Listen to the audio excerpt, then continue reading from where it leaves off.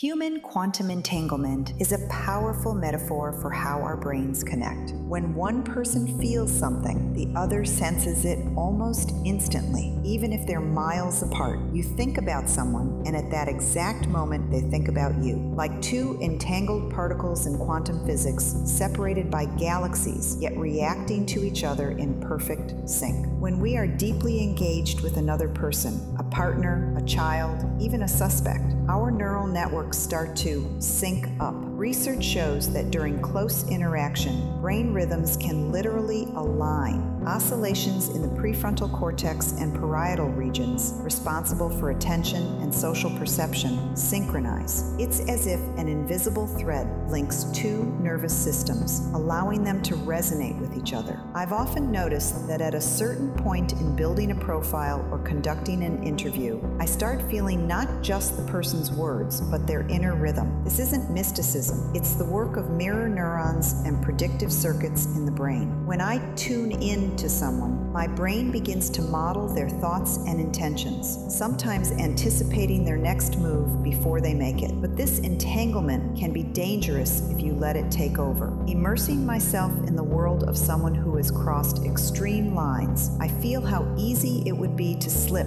from empathy into fusion. In those moments, I remind myself why I'm here, not to become this person's reflection, but to understand their actions, break down their motivation, and stop what comes next.